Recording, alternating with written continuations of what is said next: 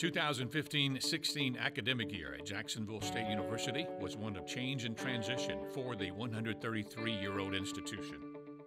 Having already successfully completed implementation of the prior 5-year strategic plan at the end of 2016, the university has formed a strategic planning committee to begin charting the course for the future under the leadership of the university's new president, Dr. John Beeler. President Beeler was officially invested as the university's 12th president during a special inauguration ceremony held on April the 8th, 2016. During his inaugural address, Dr. Beeler articulated a vision for Jacksonville State as a university that is transformative, innovative, and engaged for success. This past year, some of JSU's transformations, innovations, and engagements included establishing a center of excellence for veteran student success to increase enrollment, good academic standing, persistence, and graduation rates among veteran students.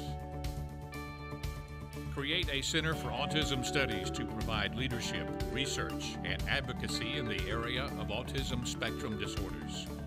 Graduating the university's first doctoral student, Michael Ryan, who received a Doctor of Science in Emergency Management on April 29, 2016.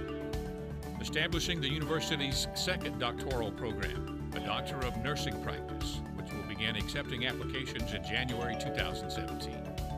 Adding a new Bachelor of Science degree in Respiratory Therapy, the only program of its kind offered by a university in North Alabama, which will begin admitting students in fall 2017.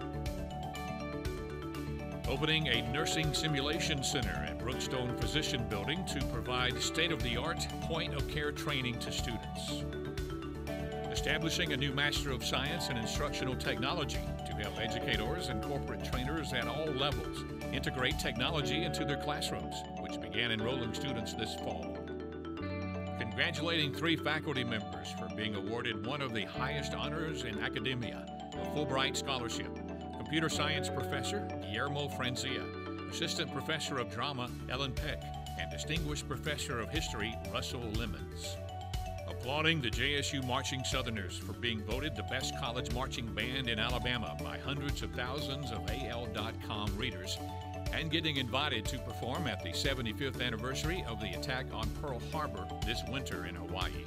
Cheering for JSU's outstanding athletic teams, including Gamecock football, which posted its best season in 22 years, culminating in a national championship appearance, and Gamecock softball, which enjoyed its best season in OVC history, with head coach Jana McGinnis winning the 800th game of her career. Opening a newly renovated Pete Matthews Coliseum.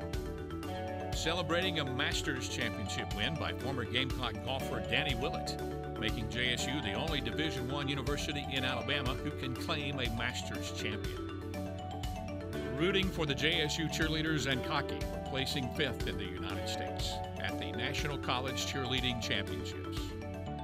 Looking ahead to the next year, the Strategic Planning Committee, which is comprised of a cross-section of campus representing faculty, staff, and students, is spearheading the effort to establish the university's next 5-year strategic plan.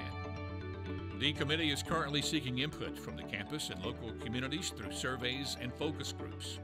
A final draft of the plan will be presented to the Board of Trustees for approval in January 2017.